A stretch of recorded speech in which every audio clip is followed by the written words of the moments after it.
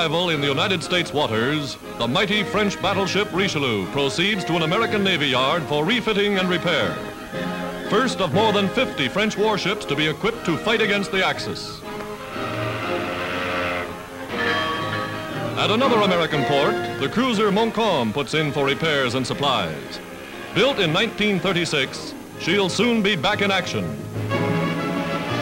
Vice-Admiral Raymond A, Fenard, heading the French Naval Commission to the United States, salutes his flag as he comes to place every available warship flying the tricolor on the side of the United Nations.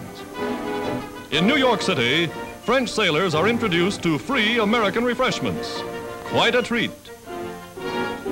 Now, parading up Broadway, men of the French Navy return New York's hospitality with a gala review.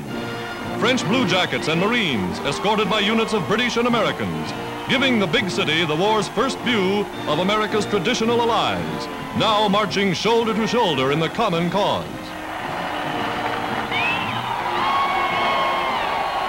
Along the line of march, shouts of Vive la France tell these Frenchmen that the United Nations are with them in their fight for liberty.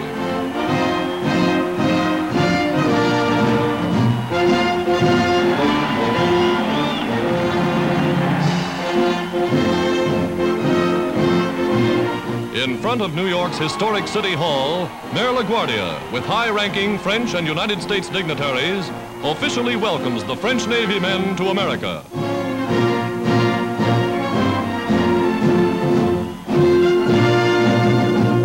Fighting men of an awakened France, sworn to free their native land.